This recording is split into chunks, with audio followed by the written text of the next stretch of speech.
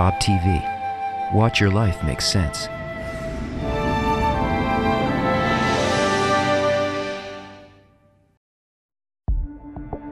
It takes a baby to read the Zohar. As babies, our powers were limited to crying for food and taking a serious nap afterwards.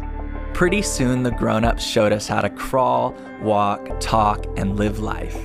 Now we know it all and can relax for a change.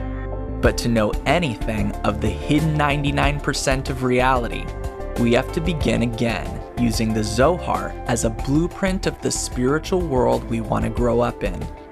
Even barely comprehending, trying to feel that its characters and stories happen within my desires, I gradually identify our spiritual anatomy and begin walking, talking, and living within that structure. That's how we come to feel how the Zohar embroiders all reality, and become grown-ups there, and then we really will know it all.